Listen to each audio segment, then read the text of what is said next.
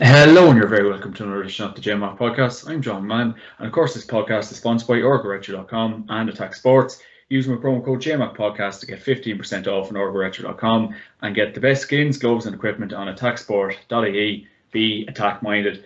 And today, I'm joined by former Monaghan footballer Tommy Freeman to talk about his career, the current football scenario at the minute, and everything that goes with it. So, delighted to have Tommy today. So, Tommy, how are you keeping?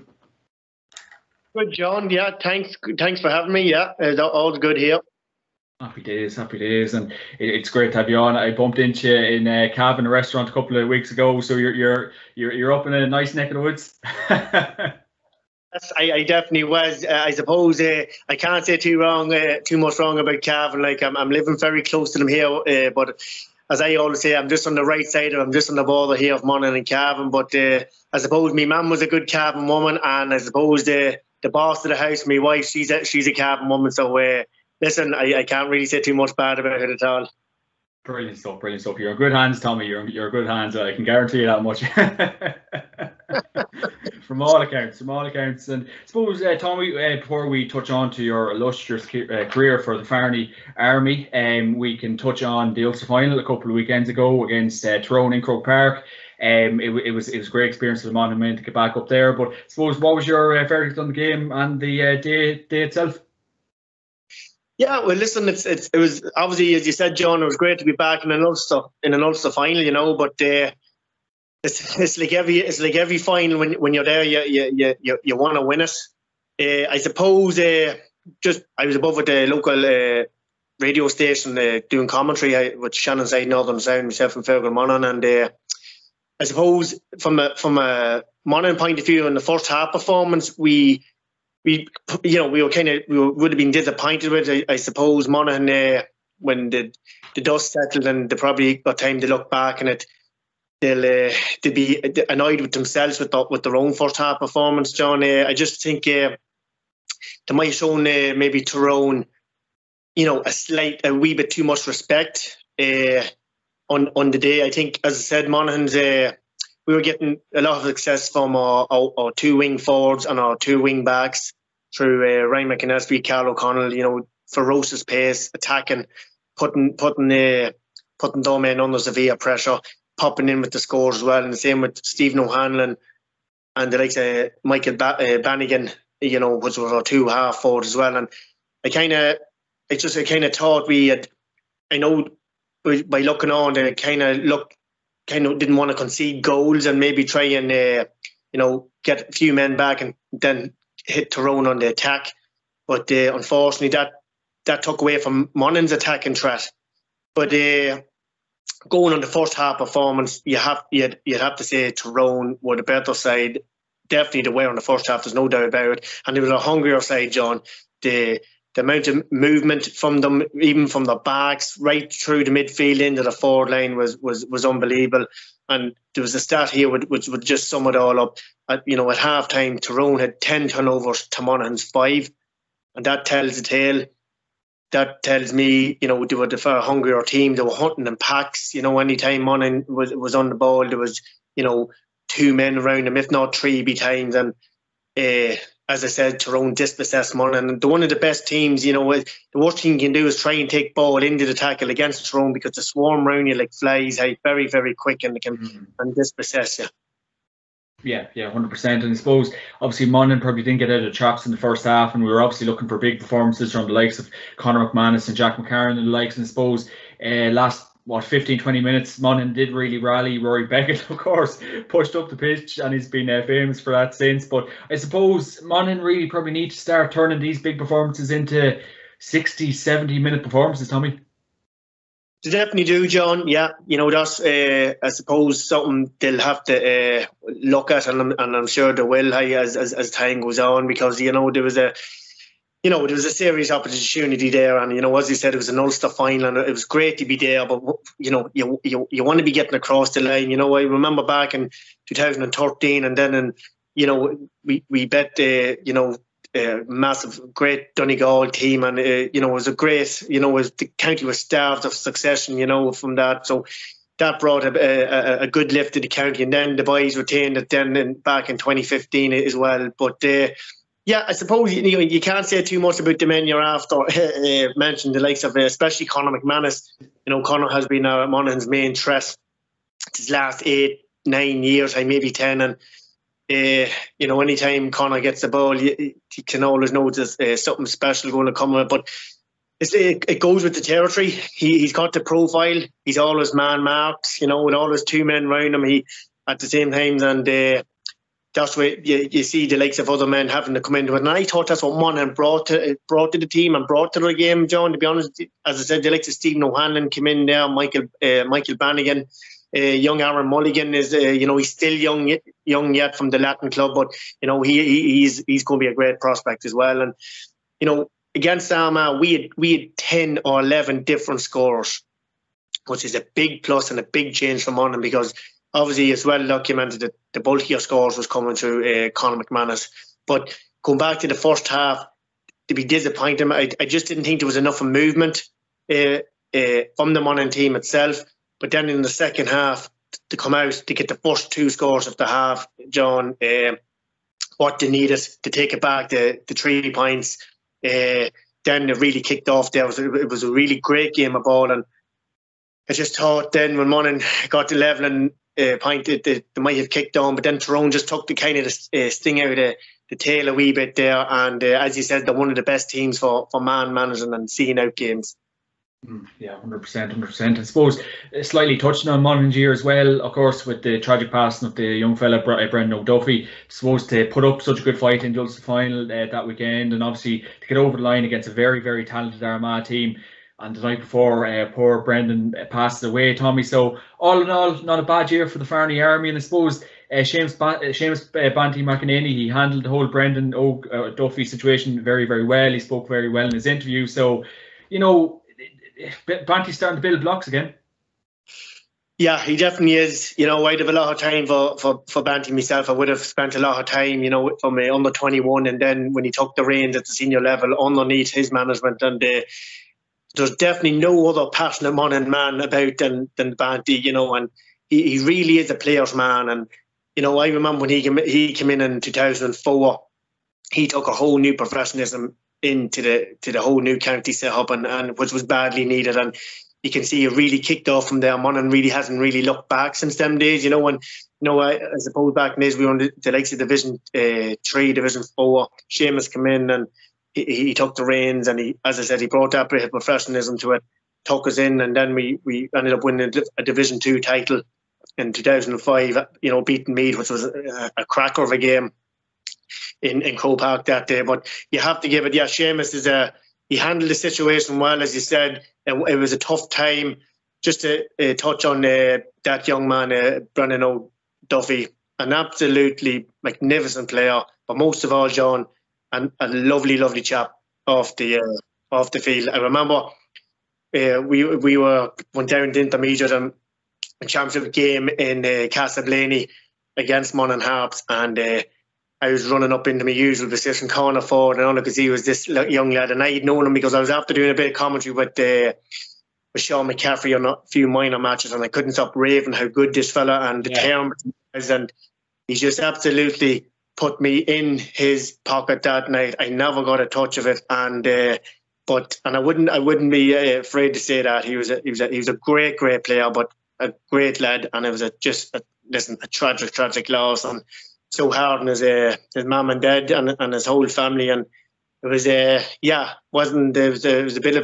was a lull definitely all around the county to hear that news. And just to touch on another man who was close to Seamus the Banty himself, and actually a good friend of my own, was our main sponsor, Allborough Flooring in New York, Philip Traynor. I had actually seen Philip. He was home for the Fermanagh match for the first round of the Ulster Championship in Clonus, and he was just so proud there. Him and his son Ryan was at the game, and it was something Philip always wanted to do. Was one day he was always on. He'd love to be the sponsor of the team, and he got his wish, and it was great. And then to hear the news, a week later that he had passed off, suddenly was another.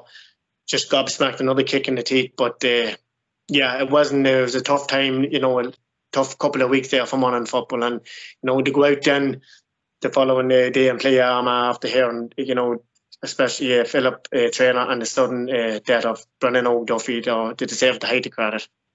100%. And I suppose, isn't it great that GA can rally around, obviously, the likes of Brendan O'Duffy and Philip Traynor as well. It's a great community, really, Tommy. And obviously, when the news broke about poor young Brendan as well, I've never seen such an outpour of emotion. Fair play to the Monaghan lads, obviously playing that game against Armagh. And obviously, Tommy, the GA, it's a fantastic community, and I know we give out about maybe fixtures and schedule and everything that goes away to them, maybe Dublin's dominance, but at the end of the day, Tommy, it's a fantastic organisation. Yeah, well said, John. Definitely it is. It's like everything else. We'll always find something to give out about and whinge about. But, when things like this comes to your door, it helps out an awful lot. I'm not saying it takes away all the pain, but it helps to ease the pain that wee bit for a small amount of time. And I was looking at the under 20s team that Brennan was captain of. I'd just like to give them young boys a mention, because it definitely wasn't easy for them to play in an Ulster final. A week later against Down, and I have to give great credit to Conor Lafferty and his backroom team and the Down team as well. They showed such great respect even when the whistle was blowing. There's no celebrating, and I think just big shout out to them boys. It was to our credit, and it was great to see it. But I was looking at Brennan's father doing an interview on TG4. The strength of the man to be fit to come out and do that, John, was just magnificent. Your heart goes out to them. But it's time like this now when kind of the whole football and the county scene dies down now, is hopefully people can still rally around and help Brandon's family out, and even Philip Traynors as well. When things settle down, this is when they need the help when it's badly needed.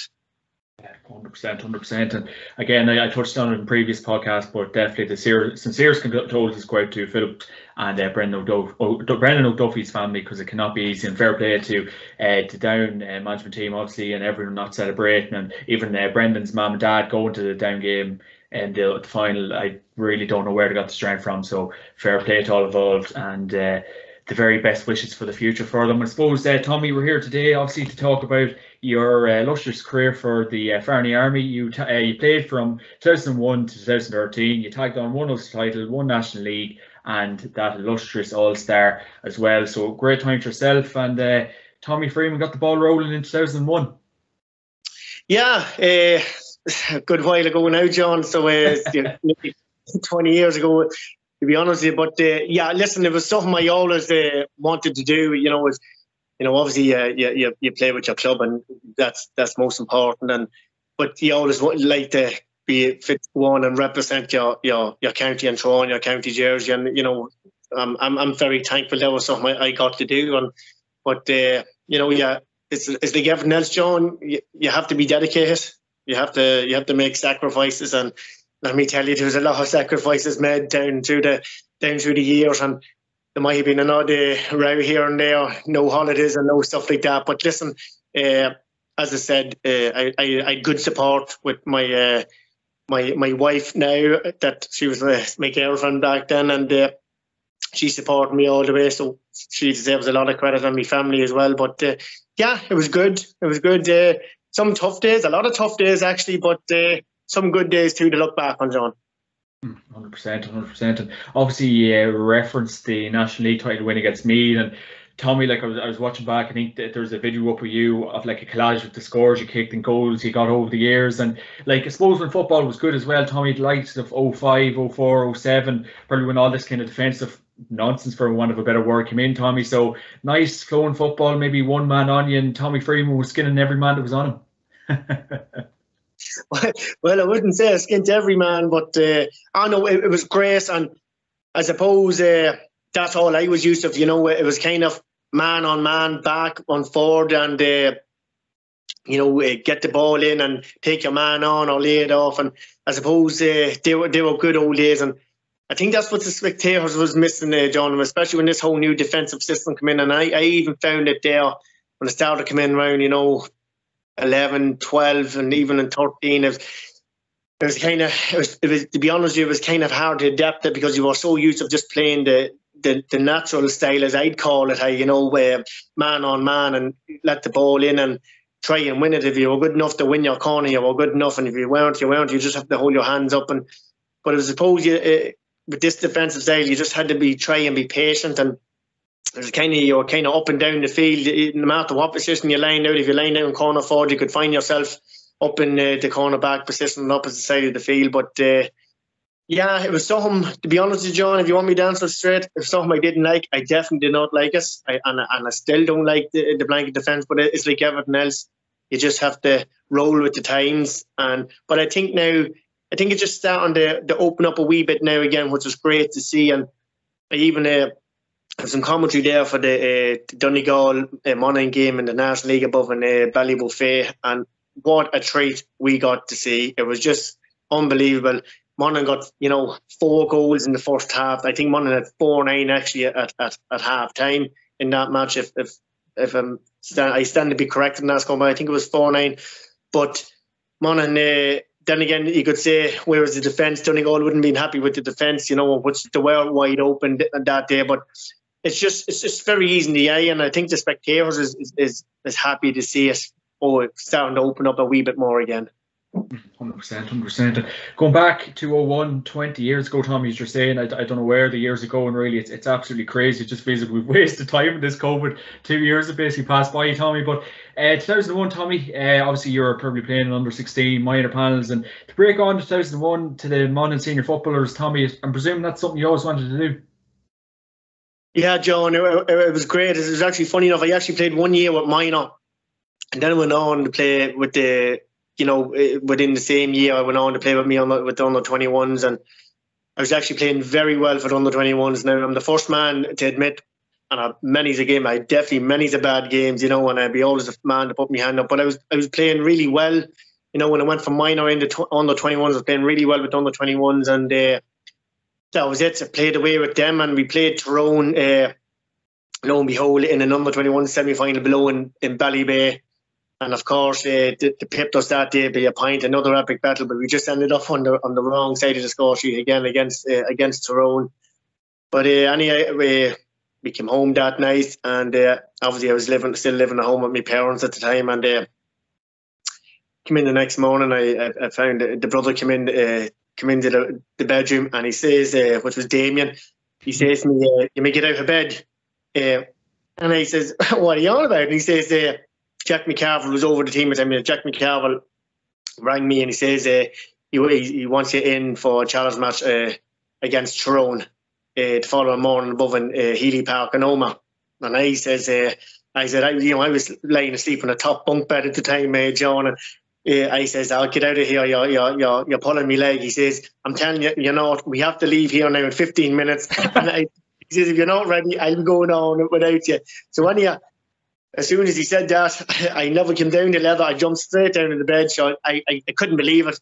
So, of course, I had to rely on my mum. She had my stuff ready at the time, got my gear ready, and I just double-checked it, and out the door I went. And, on to play a challenge match against Tyrone, as I said. And obviously, I went in, and, it was quite daunting going into a senior setup at the time, into the dressing room. And all the boys, the likes of Declan Smiths and, the Declan McKernans and all these boys, John Paul Monan, these, welcome me into the squad, which was great. And that kind of settled things down. So when you do what you do, you tugged out and you do the warm-up. And obviously I was on the bench, and I was looking on. And so first half passed away, and Jack McCarville called us in, and he says, "We want you to, strip down and get ready. What you're going to be starting on the second half." So I said, I couldn't believe it. I said, so I started getting my wet gear off. At the time, it was a wet day, as you can imagine, John. And all I could remember, when I was looking up at me idol, the opposite side of the pitch, when I came out for the second half, was Peter Canavan. Oh, the man I idolised for years, and I still do. And little did I think that I'd then for a couple of years after play against them, but it was daunting at the time. But of course, who came to pick me up? Only another stalwart, Chris Lawn. Oh, jeez. I says to myself, what am I doing here? You know, but anyhow, it happened to go very well, John. I actually scored 5 points in the in that half, and I actually got the man who was on the free take and was after going off, and so I was. Jack shouted out to just take the free, so I took 2 frees and I got 3 from play. So it wasn't a bad day's out and high. But as I says, anytime you get a couple of scores on the likes of Chris Law and you can never complain. Yeah, 100%, and no better men to kind of start up against. And suppose, Tommy, them early days, how enjoyable was it on the play? I know at the start of the podcast we did reference enjoyable times, but no blankets, all out attacking football really at the end of the day. So how enjoyable was it now compared to the likes of 2012 and 2013, Tommy? Yeah, listen, it was grand, but as I said, when we first went in, we were in like Division 3 and Division 4, so it was tough. Then we had no centre of excellence either. We were going down and we were training the likes of St. McCartan's in below in Monaghan Town, which is was 45-minute spin for the likes of myself here in South Monaghan. But it was something you didn't mind doing. You had to be down there on the field for a race.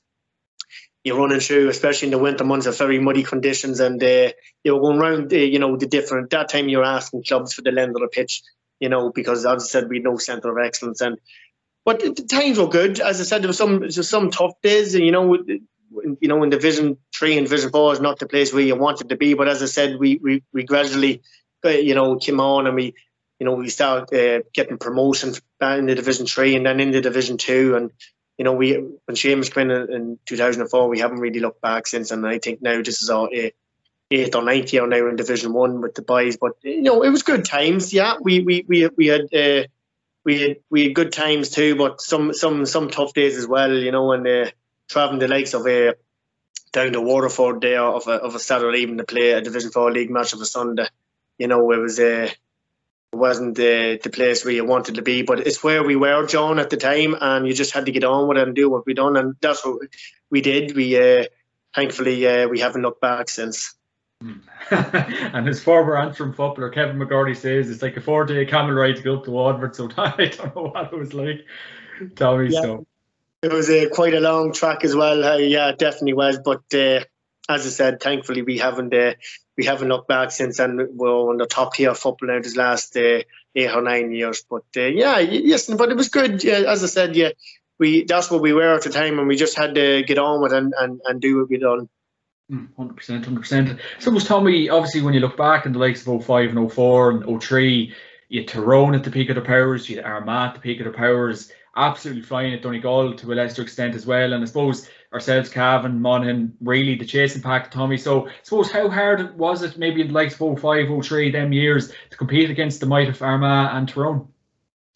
Yeah, it was very tough, John, to be quite honest with you. We all knew they were coming from, reigning All-Ireland champions Armagh, and then Colin Coyle came in and we actually overturned them in Clonus that day, which was a massive win for us. And as I said, the reigning All-Ireland champions Armagh, so marquee men, the likes of Kieran McGeaney, Paul McGrain, the Stevie McDonalds, Oshie McConvilles, the McNultys. You could just go on, and yeah, it was a big scalp for us that day, but it was very hard to compete, But Monaghan was trying to, just make that step forward and get everything kind of a professionalism set up. And as I said, getting back to Seamus again, when he came in, he started that rolling again, and then he took us to his under his management our first Ulster final in 2007. Then again, you came up against All-Ireland champions, quality again in Tyrone. The likes of Sean Cavanagh's, the Philip Jordans, the Conor Gormleys, the likes of the Peter Canavans, the Stephen O'Neills, Owen Mulligans. Like, where do be all household names? Ryan McMenamin, a man that you could dedicate a podcast to him. Yeah, well, listen, Ricey and the likes of Conor Gormley, they were tough boys, but boys, John, I actually have great respect for, because there's one thing about what I like about players. I know when you're on the field, you have to do things, to get across the line and to win. But when you're off the field, what I like about any individual is that they'll talk to you and show you respect. You know what I'm saying? And to me, that's as good as that. And once once you leave everything on the field and then you meet each other. And I remember, myself and Racy, we ended up being teammates, funny enough, and Conor Gormley with the interprovincial, the Ulster campaign. And, it back years ago, it always ran over a 2-day weekend, you know what I'm saying? So, there was a bit of crack on them weekends too with the boys. And I suppose it was nice to, to get playing with the likes of them boys, as a teammate. But, there's one thing about when you won the interprovincial competition, the Ulster boys would definitely stick up for each other. That's one thing I'd have to say. But going back to your question, John, of course, it was very tough. We didn't help ourselves in 2007 in that Ulster final. We gave Tyrone, a quality team, a 7-point lead, at the start of the first half, and we clawed it back. And second half, a 7-point lead at the start of that half during the first 5 or 10 minutes. And then we started to really come into the game, and we had the pin back, and the crowd got behind us. I got a goal there. Finney Curry's moved up in the full forward, and Finney done a lot of graph work and put a lot of pressure, turned the game nearly, and he fed me the ball, and it happened. I took a shot and happened to rattle in the back of the net, and that kind of got the crowd behind our backs, and we got a couple of more points, and we had them back to 2 points. And I imagine Vinny took a great ball out of the clouds, as we call it up here, and he sold a lovely solo dummy, took the shot, and it was just cleared off the line. It actually would have put us a point up and maybe got us across the line, but just wasn't to be, and I suppose that was a tough pill to swallow, but it just wasn't to be that day either, John. Yeah, 100%. But I know Conor Gormley well, so we could try and maybe get a Tommy Freeman, Conor Gormley chat going soon enough, maybe. No ball. Listen, many of the battles against Conor. Yeah. Absolute. Listen, tremendous player. Very, very, very dedicated player, man. And actually, myself and Conor, we would have probably only bumped into each other, literally bumped into each other on the football pitch.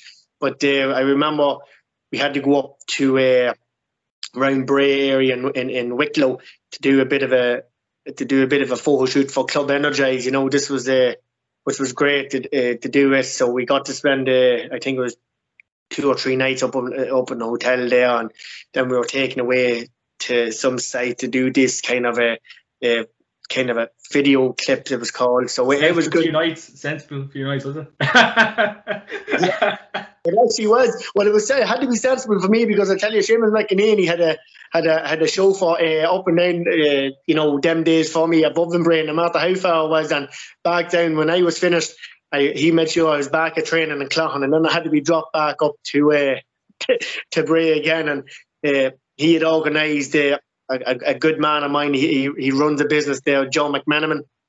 He was the man that got the job of collecting me and then take me back to training and then take me back up the road after training. So, it was good. Listen, it was good to get chatting to Conor.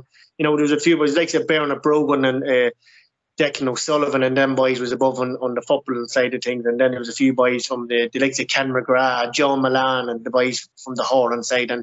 But it was good to it was a good bit of crack with them boys, I have to admit. So and it was a good experience. But yeah, Conor definitely is a hard man on the pitch, very good, tough hitting man, and great footballer. And so, as he says, he's a couple of Ireland medals under his belt. Yeah, 100%. And I suppose, Tommy, the Ulster Championship over the years, when you were playing in it, as I've always said to kind of former players, it's probably you're at the peak of your powers. Sunny day in Clones, Breffni Park, anywhere at all, Brewster Park. Better times to be playing football, Tommy. Yeah, definitely. They were the days you look forward to, heading to Clones, especially when it's the final day, and you see, the streets lined, and, a full house. I remember that 2007 Ulster final, it was just a full house. You're coming out from the tunnel, running on, you're looking onto the hill, and all you're seeing is a sea of blue and white, and obviously the colours of Tyrone as well. It was. I don't think there was an empty seat that day, but obviously Monaghan hadn't been, in an Ulster final, for a long time before that, and it was very unfortunate, John, we didn't end up on the winning side. But listen, you have to take these knocks and move on, and we did, and we hadn't any time to rest on our laurels or feel sorry for ourselves after that 07 defeat, because we had to move on, and we were drawn against a very strong Donegal team. above in Healy Park in Oma. And I don't know if it was the right venue for it, because it was absolutely chock-a-block. There were like sardines in it, and I never seen such a crowd at a match in my life. But it was another magnificent game. We absolutely performed very well. Obviously, we bet Donegal that day, and so then the following week later, or maybe it was a 2-week layoff, we went back to Croke Park and against Kerry. Another match that kind of want to forget about, but one we definitely left behind, I felt. Yeah, 100%. And so, Tommy, it's interesting to kind of hear your perspective on that. As I said, a lot of former players, like with 07, some of the games of 07, would they ever kind of come back to haunt? Like, if you ever kind of, when you're ever thinking about football, I know we had a bit of time during COVID to watch back games and stuff, but like them kind of games, Tommy, would they come back ever in your mindset, or is it kind of just kind of looking forward with the club, or? Oh yeah, well listen, as I said, I'm not one for dwelling on it, but I'll have to admit the likes of especially when it was your first Ulster final, you were involved in an 07, you kind of, all you were hoping for was that, you wanted to win that Ulster medal, you wanted to win the Ulster title, for the county, for your teammates, for the management team, for your family, but unfortunately it just didn't happen. But as I said, the Kerry game, the Tyrone game was hard to swallow. But as I said, we hadn't much time to rest on our laurels, John. As I said, we had to prepare for Donegal a week later, and we done that. Got over that game. Great game it was, as I said before, and went up to Kerry, and so obviously with the household names Kerry had and all Ireland they had underneath their belts, Monaghan wasn't given much of a chance, but we performed very, very well that day. Definitely, that was one we left behind, John, and it's as I said, at the end of the day, it's no good. We didn't win the game.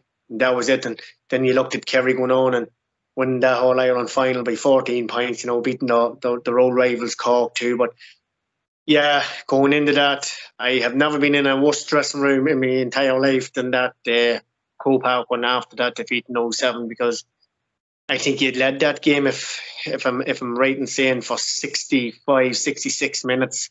We were ahead of Kerry that day, and Kerry had a massive squad, and I suppose with the size of our county, and they pulled a few boys off the bench, and the boys that pulled off the bench that day had a massive impact. I think 1-3 came off the bench that day, possibly in the last 10, 12 minutes of the game, and all of a sudden, that was the final nail in the coffin for us. We ended up being bet by a point, and so near, but yet so far away. But go back into the dressing room, there wasn't much said for a long time, and so then Seamus had to come out, and he had he'd media he'd deal with the media side of things as well, but he addressed the team, and so he was obviously bitterly disappointed with the loss after coming so close. But that one stung for a good while in my memory, to be honest with you, John. I'm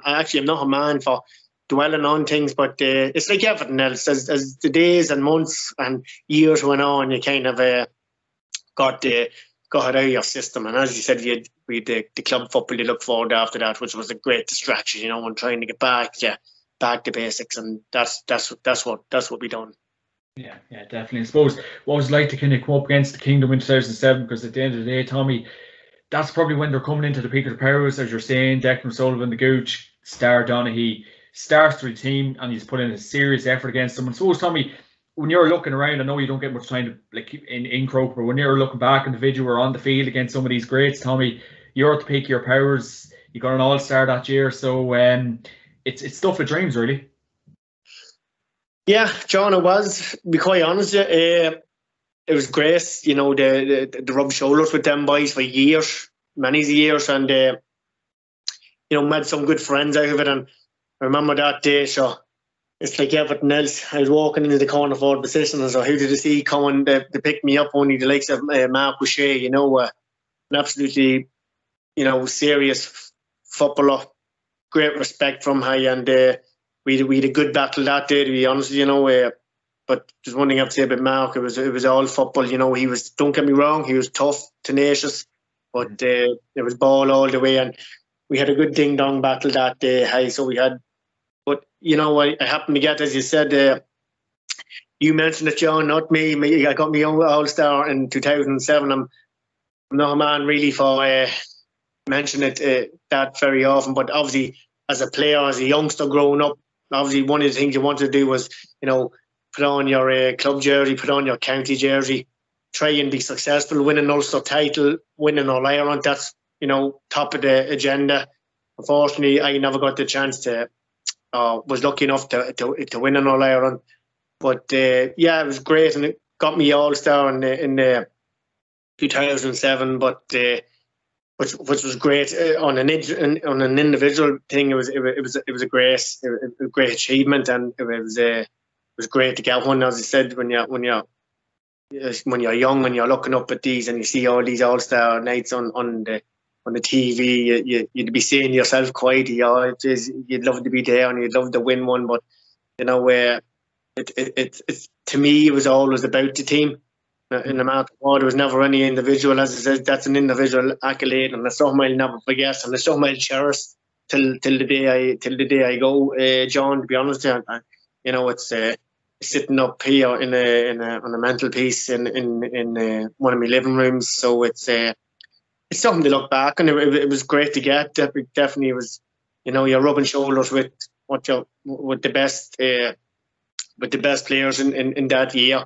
But if it wasn't for my teammates and the whole panel, that time these things wouldn't be possible. You know what I'm saying? Because as I said, it's a whole team and panel performance. And if you're happy enough, if the boys out the field wasn't winning the ball in defence and busting out with it, and the boys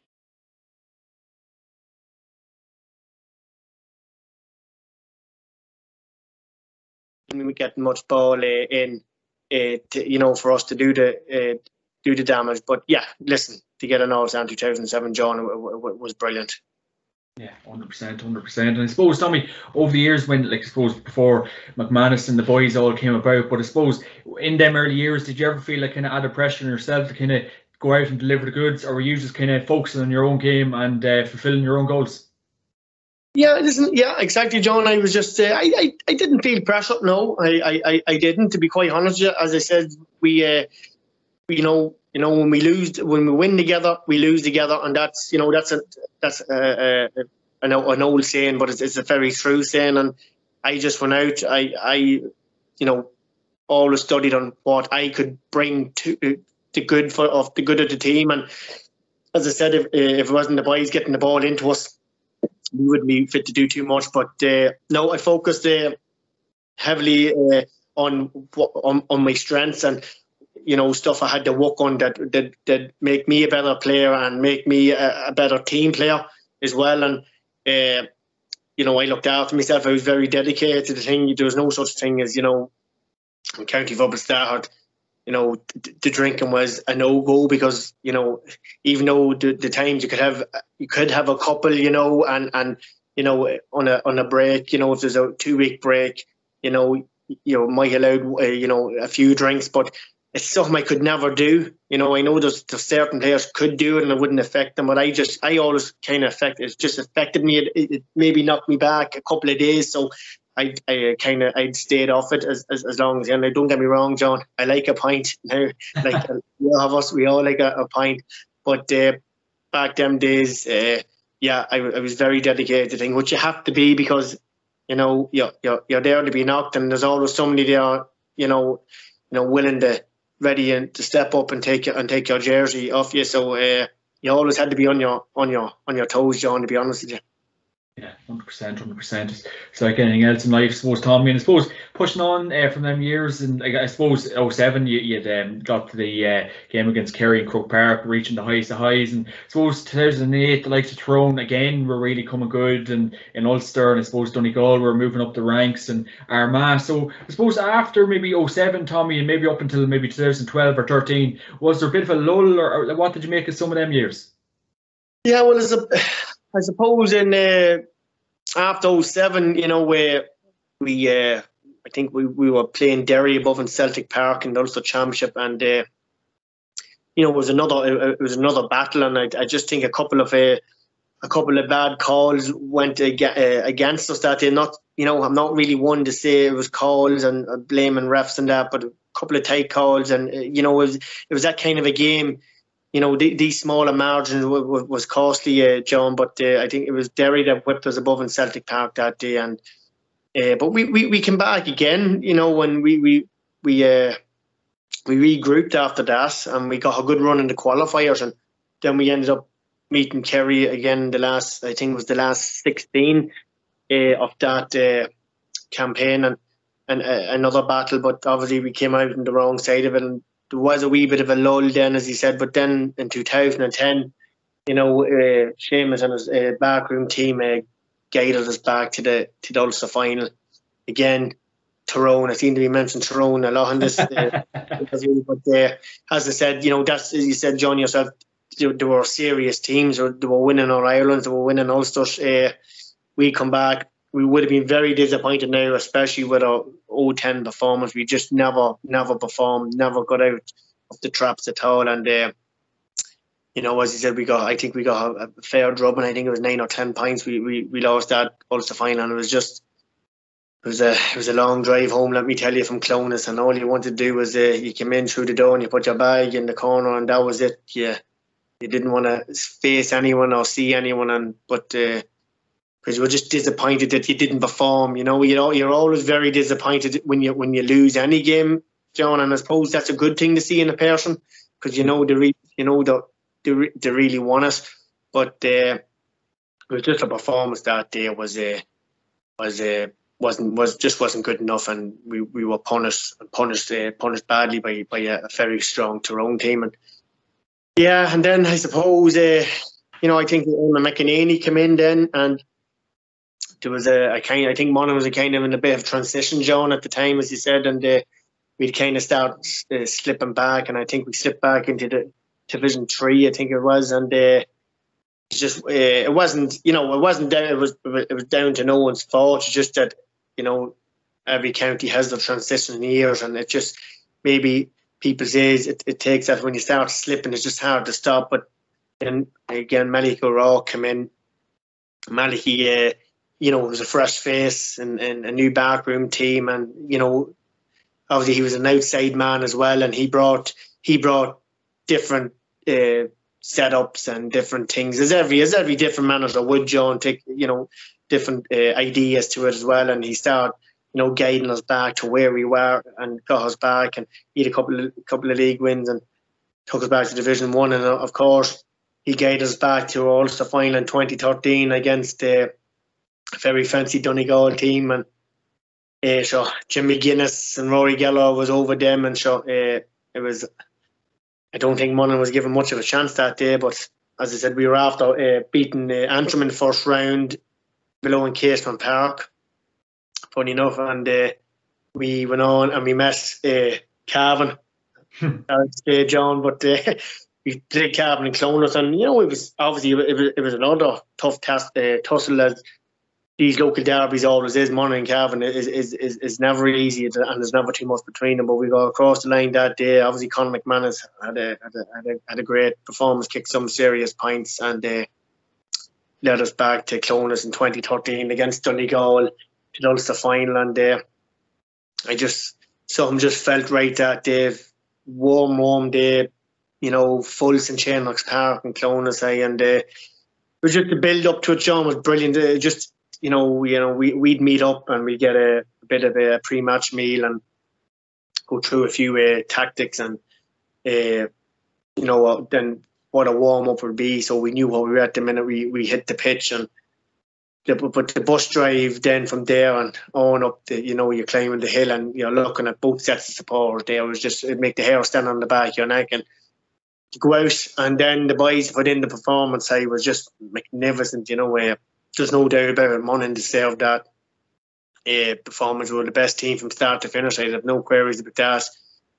Obviously, you had to show Donegal a certain amount of respect after what they were doing the year or two previous, and we did. But you can't show them too much either. And the boys got stuck in from start to finish, and got some great scores. And as you know yourself, the West was history, John. We went on and we won the Ulster title, which was just magnificent.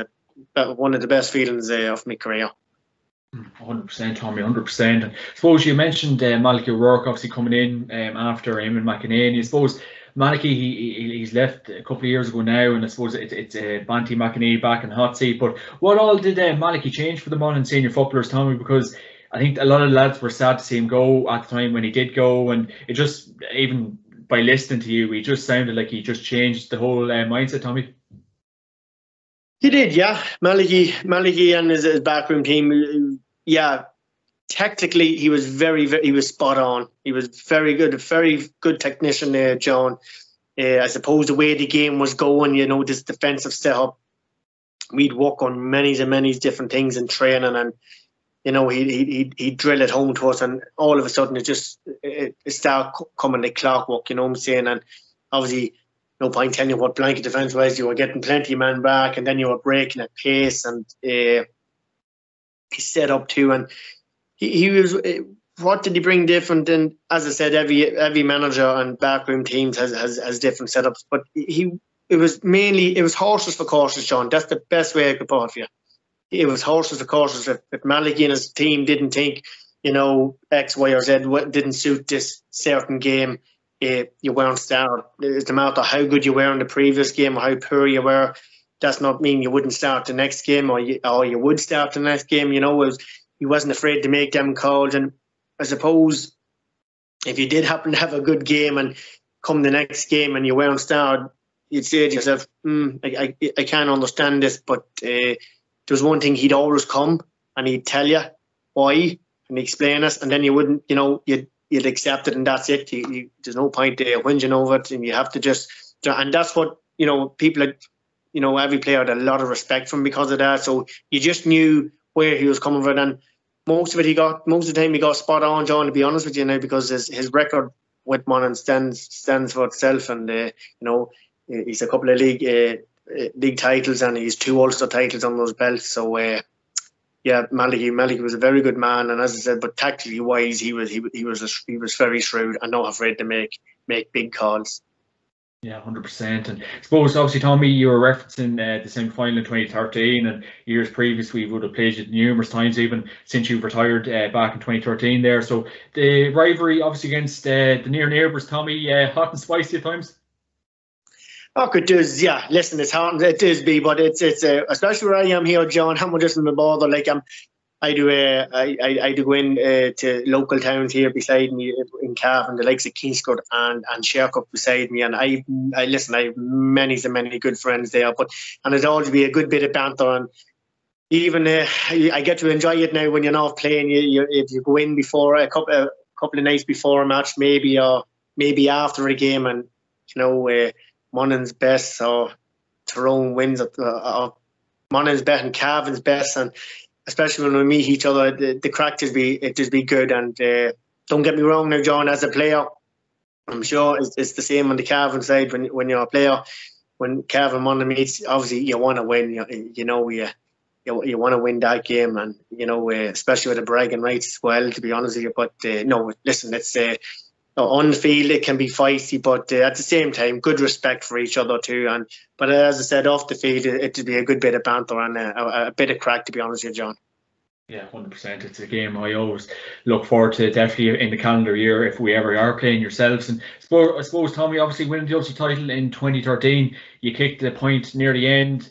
You finally get your hands on an Ulster title, Tommy. So, as you said, probably the best day of your life. Yeah, it would definitely go down as one of the many, John. It was great. As I said, I was after putting in a lot of hard years and a lot of miles, and but I consider myself lucky, to be honest with you, John, because there was many of other players that I soldier it down through the years, and they know who they are. I don't want to start mentioning names because I'd be afraid I'd leave some of them out, but they know who they are. And unfortunately, they had just called time, and some of them just had called time. Maybe, if they just had hung on, you see, but obviously it just wasn't me, or they couldn't do that. And I suppose I always count myself lucky enough that I stayed about, and I actually kept myself, I was in good shape, and I felt I could contribute to the team. And but it was great getting, when that final whistle went, and seeing the crowd spilling onto the field, and Monaghan finally getting over the line. So it was great, John. It was all a new experience for me, no matter how long. I was one of the oldest experienced players on the team, that year, and but it was great. And to watch the boys go up the steps of Clonus and St. Shamrock's Park and lift the Anglo-Cell Cup was something that will live with me for a long time. Yeah, great day, and a great day for the whole county in all. Yeah, 100%. And I suppose it's like anything else. He's come up against Tyrone in the All-Ireland quarter-final, and probably a game famous for Mr. Joe Brawley's quotes about a certain Mr. Sean Kavanagh. So I suppose your last game for Monaghan as well, Tommy, on record. So what was that day like? I suppose, Tyrone do what they do, and Croke Park always kind of find a way to win no matter what. So your last game, Tommy, probably a bit of a annoying way to finish up. It was, John. Yeah, I suppose going back to that famous incident. I don't want to talk about it, to be quite honest, because I've good respect too for Sean Kavanagh, but obviously it didn't help Mars. If it hadn't happened, the man that had the ball was probably 9 times out of 10 would have left it sitting in the back of the net. And it was just, but he done what he had to do, as he said, for the team. And of course, it was a tough call. Yeah, obviously there's another epic battle, and one we came up short against Tyrone again. But it wasn't the way I probably wanted to finish up. I wasn't planning on giving up, but just other things, just as the months went on, and I suppose the whole Celtic Tiger and everything was after crashing, here, and work was scarce, and then there was maybe you had to take a new route and go. You were starting a new job, and it just didn't help it. And the hours that I was going into now in this new job of mine, back then, it was just it was kind of affecting me training, to be quite honest with you. And I tried to work around it the best I could, but obviously a call had to be made at some stage by the management, and it's just that I would have liked, I suppose, I thought I could have given it at least another year. I felt that I was still in good shape, but most of all, I thought I'd still a wee bit tough for the team. But as it says, football's football, and but it doesn't pay the bills, John. I was after starting, as you said, I done carpentry for 17 years, with men here in the parish, my local parish, and I left school. I'd done my junior cert, and I was on site at 16 years of age and walking away. And then all of a sudden, when the Celtic Tiger, which affected a lot of people, John, a lot of people had, work had dried up. And so I just, I kind of had found myself kind of out of work, tipping away with a few wee bits myself. And I was just, we were starting. I was just a young child at the time. Killian, he was the child at the time, and we were just after moving into the house, a couple of years before that. So I had to get in, go and look for a new job, and obviously that entails shift work. So of course, the first thing that came into my head, right, what am I going to do? Football, this is not going to be suited, but we'll try and work around it the best I can. And it just wasn't to be. And I had to, as tough it was to take, to realise that was it. Football career was coming to an end, and I just had to accept it. And once it wasn't suiting, especially the team, once it wasn't suiting the team, and if everyone wasn't happy and singing the same hymn sheet, John, a call had to be made. And of course, when you have it's like everyone else, when you have a young family and obviously bills to pay and the mortgage, like a lot of people in the world, your work's very important. So it ended up being my last game, as it says. But it's funny enough, John. It's something I was bitterly disappointed. We lost that day, surely, and it was annoying too for a while afterwards. But that was it. I think I'd tell you what I found hardest then, John, after that was the filling the void of no county football, because I was at it for 13, 14 years. I gave to Monaghan, and all of a sudden, when that's over, you find yourself, I wouldn't say I had a loose end, but it's different times, Mm-hmm. I'd been training there, it was coming up to 3, 4, 5 times a week between strength and conditioning and training on the field, and then your matches at the weekend. And all of a sudden, when that's gone and you park the bus, it's a big void to fill. And that's what I found. I actually, you'd struggle I struggled for a couple of years after just trying to fill that void. And, every game there, you'd be looking at the boys to be playing, you'd be kicking football with them, and you just think, oh, Jesus, I'd love to be still there. I feel I could still be there, but that was just, that's just these things that goes on in your head. And I talked to a couple of ex-players, where not only from Monaghan but from other counties, John, and we'd just asked them the question about that, and they'd, 9 out of 10 of these boys would tell the exact same thing what I'm after telling yourself. But as the years went on, it got better, and obviously kept playing away at my club, and that was it. We got kids came along then, so I had plenty of time to fill me time, to be honest with you, John. But things is good, life's good, work's good, and that's all that matters.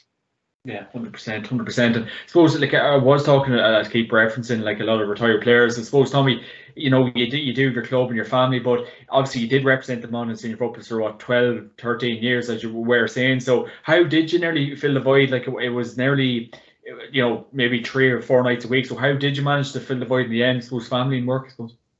Yeah, family and work, and I suppose, when you have a young child in the house, it's obviously it takes up a lot of your time, and as I said, but I found myself, as I was lucky enough, I could go out and I train away with my club here, Marathon Mitchells, which was great.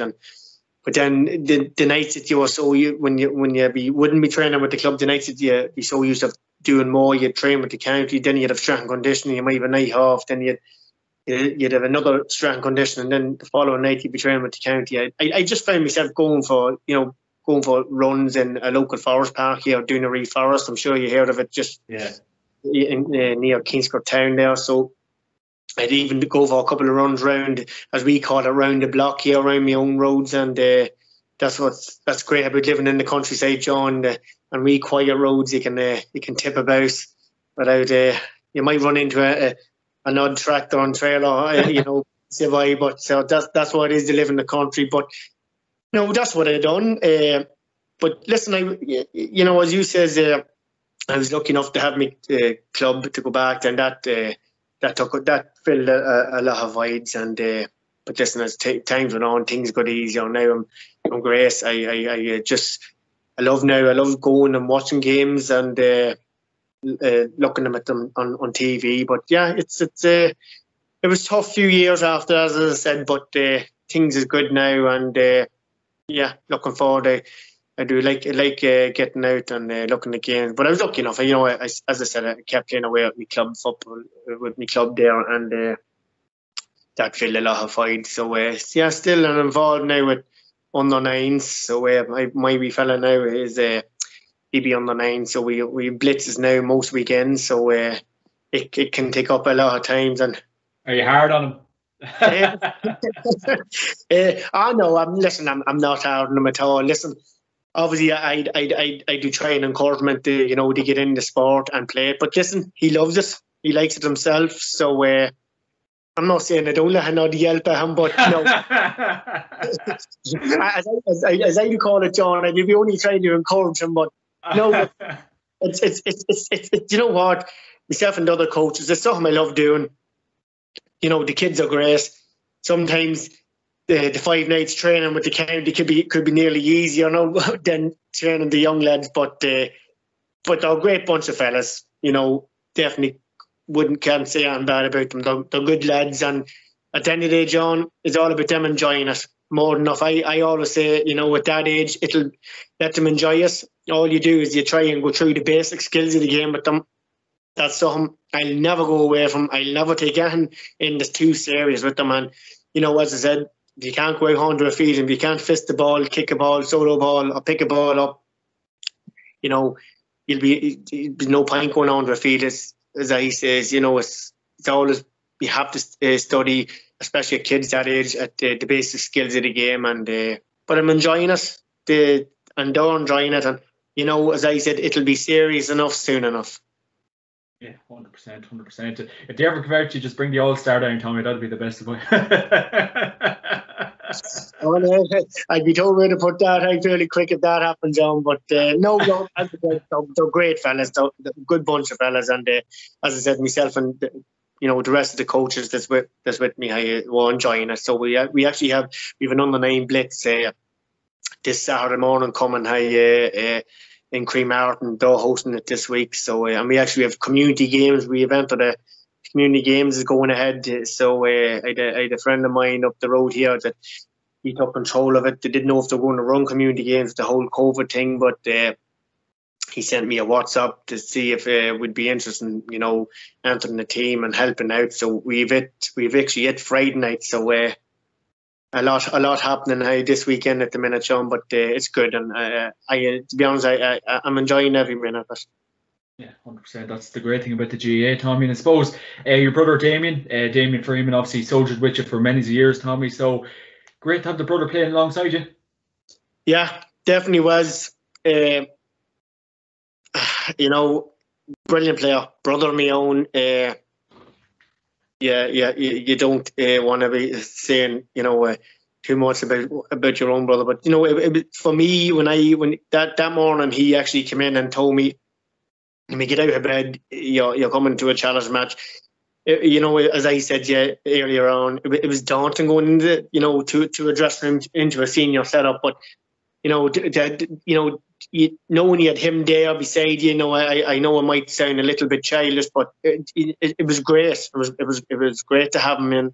It's just that he just kind of told me what to expect and what way it is, and kind of it's going to be a step up from obviously mine on an under 21. So, but it was good. And Damien is still mentioning him. How he. Banty came in and Banty appointed Damien as captain, and I have to admit, brilliant leader alongside a lot of other brilliant leaders in the team. That team had a lot of leaders, but Damien was named captain, and he definitely led by example, and he had some engine on high up and down the field, and he great stamina high. But Damien, he's another man that. Wore his heart on the sleeve, and there's one thing I just have to tell you about. We'd be too quiet enough, fellas. And I suppose the best way I could put it, John, we'd be called we'd be odd fellas. To be honest, I'd often come home and I'd often hear my own mother and father would tell us, "Oh, we were talking to such and such here," and said, "Oh, did a great crack with you there one day." And my father would come out and he'd say to this person, "You must be special, or he must have had a few drinks in him, because we can't get 2 words out of him here at home. Never mind you get." But no, that was something. But we were never good losers, John. And I suppose the best way to put that is that when we lose, even at club level, when we lose a game, I know you can't be a sore loser on you, but I suppose what I'm saying is, if we didn't play well and thought we kind of let your team down and didn't contribute to the team, that'd kill us. We'd come home, bag in the corner, maybe Saturday night TV, Sunday night TV. There'd be no going out. Maybe you'd be disappointed, and not just for your own individual. It's just that you felt that you let your teammates down, and I suppose that's not a bad trait in a player. I like seeing players, being disappointed and being very disappointed, especially when you lose a game.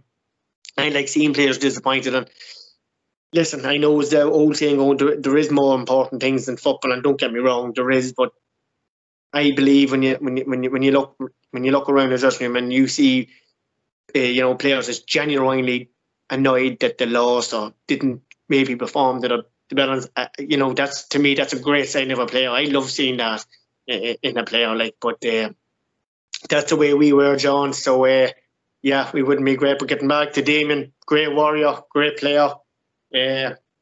He left, as a player, he left Everton on the pitch too. So but as I said, for me, it was great having Damien when I was first starting out, and of course we would have travelled to every training session that was possible together, and to be a bit of banter going down the road too, and coming home. So it was good. Yeah, it was great to have Damien there alongside me, John. Yeah, 100%. And I suppose last few on it as well, Tommy, what you make of the current state of affairs at the minute? I suppose maybe the commitment of the game at the minute. We're all hearing it's probably like a job with no pay at the end of the day, Tommy. The commitment that goes into it, and I suppose the likes of, as I always reference in these podcasts, you have the likes of Wicklow, Leitrim, Carlow. Why do they do it? You see Leitrim a couple of weeks ago getting absolutely railroaded by Mayo. Doing no one any good. So, what way is the GA fixed, Tommy? I know we've an exciting semi-final, Mayo Dublin this weekend, and the potential of Kerry Tyrone, but Tommy, overall, and you've been around the game for so long at this stage, is the GA in a good place, going forward? No, it wouldn't be. To me, it wouldn't be in a great place, John. I think the Chiefs has to really sit down around that table and really look at the state of affairs at the minute. I'm glad you mentioned them couple of counties, and there's so many more, like the likes of Longford too. We were in that situation, John. As I said, when I first started out, we were in Division 3, Division 4, and we done as much training as these teams was going on and winning the All-Irelands. And that's what can be very annoying. And, looking at that Leitrim Mayo game, my heart went out to Leitrim footballers. And I suppose the funding, where would you start, John? It's something I don't really hone in on or get involved in, but I do hear another bit. I think the funding has to be something to be looked at and spread out, more to the likes of these counties to try and get this development going. But it really starts from the grassroots up, John. For me, it does. And I think the breakdown of the funds has to be maybe looked at, and try and come up with a system maybe to kind of help the so-called weaker counties on. And as I said, John, don't get me wrong, we were in that situation when I first started out, and it's not nice because you feel you're being looked down on, John, and you just do as much, and you feel you're as good. As these players is going up and, winning provincial titles and winning All-Ireland titles and winning All-Stars and all this, and that can be, very, very annoying, and, it's disregarding the likes of these players. So I'm not definitely mentioning any names, but them counties, the likes of the Longwoods, the Wicklows, the Leatrams, not only them, the Antrams, the Sligos, after you can go on and on, they had some great individual players, so they had outstanding. They get on any team. And I'm glad you took that point up, John, and I'm glad I'm getting this point across. And I mean that. I love to name some of their names, but I just don't want to. But they would have, graced any team that was winning All Irelands. And for me, that's where it can be so annoying. But I think we need to look at a strategy to try and help this on. Now, if it's saying about certain competition, I know there's something, they have worked kind of something out. If it works or not, you don't know. But going back to the other side of that, John, getting different competition going, at the end of the day, when you start out training with your county, I know for me, no matter what division I was in, I wanted to compete, obviously for your provincial, which you'd always do. Now, there's talk about maybe doing that, but I don't think the provincial will be scrapped. But at the end of the day, when you start out training, in the winter months, you want to start out training to try go on and compete for Sam Maguire, no matter what county you played with, John. As a county player, that was your goal, and it was my goal. I wanted to compete, go on out and compete for Sam Maguire. And I suppose there's players nowadays of course they want to do. I'd feel they want to do that, but I know now there's kind of work being done on for a kind of a mini league, if that kind of is called, or mini All Ireland, and will every player be happy with that? You don't know, but it's definitely something, John. As I said, it has to be looked at, because it's very degrading on the likes of Leitrim. I'm not picking on Leitrim, don't get me wrong, but there's many of the teams, and there's a plenty of big scores between them. But as I heard one pundit saying, a young Leitrim footballer going to that game in McHale Park and looking on, what appetite would it give them young people, to go and throw on the county jersey when they see that. It wasn't nice to see, but unfortunately, that's the way it is at the minute. And unless there's something done sooner rather than later, to me, the funding needs to be looked at. And as I says, I don't want to repeat myself, but it needs to be put in the right places where they feel is most needed. Yeah, 100%, Tommy, 100%. It's probably for another day's debate. I suppose, lastly, on Tommy, as I've always referenced to other people, when you see Dublin at the start of the year, the likes of Paul Mannion, Michael Darren McCauley, Jeremy Conley, and some of the gentlemen that have walked away in recent years, probably getting maybe bored off the success and maybe the commitment. And then you've a Carlow lad, a Leitrim lad, and Wicklow lad setting off at the start of the year, Tommy, looking at the goals ahead. You get to the Leinster Championship, get knocked out, and that you might have a mediocre league campaign. So sometimes at the best times, Tommy, what's it all about? Yeah, I know. It's a good question, John. It's and unfortunately, I have come across a couple of individuals that has said that, like they feel like, why should they train 4 or 5 nights a week when they feel they're not even maybe going to win the provincial title. So never mind compete for Sam Maguire and All Ireland. It has gone that, and people has actually took the different route out. They've opted out of the panel, and that's actually happened now this couple of years, John. And it's very sad to see that. Very sad to hear that. But unfortunately, that's the way things are at the minute. It's a tough one to call, John. Can you blame them? I don't want. I'm not saying they're right, but at the end of the day, they feel so. Listen, we're going to put in as much effort. The likes of the Dublins, the Kerrys, the Tyrones, the Mullins, the Donegals, the Mayos, all of this, and it's not going to be worth it. Maybe get one game and then that's you gone, and you're after slogging for months and months, through in the winter months as well. It's not, and people has just took the option, and I suppose some lads has headed off to America. That can be a kind of a nice opportunity too, John, and to go and explore the world and play football. But unfortunately, just to sum it up, John, it's not going to be, as I said, it's not going to be a quick fix. But hopefully now the GA can come up with a good, decent structure, and sit down and get the right men around that table. That's a very, very important table, John. But make sure the right men is in the right positions that can take this whole new system that they're trying to put together and bring it forward and try and help these so-called weaker counties out, because at the minute it's badly needed at the present time. Yeah, Leinster is a better chance of pigs flying than the GAA coming up with a solution at this stage, Tommy, by the looks of it. But yeah, so we suppose, Tommy, to wrap it up, your club, Mahara-Clune, obviously yourself and Damien still soldiering away, and a mate of mine from Monaghan says that you're still nippy inside. Oh no, I don't know. I'm slowing up a bit. I'm slowing up, but I don't know. Listen, it's as I'm sure you know yourself, John. Your club is very important, and our club has always been very important to myself and Damien. And we've always went out and tried to perform at our highest level for Mahara-Clune. And I'm not saying as I said, it's like every player.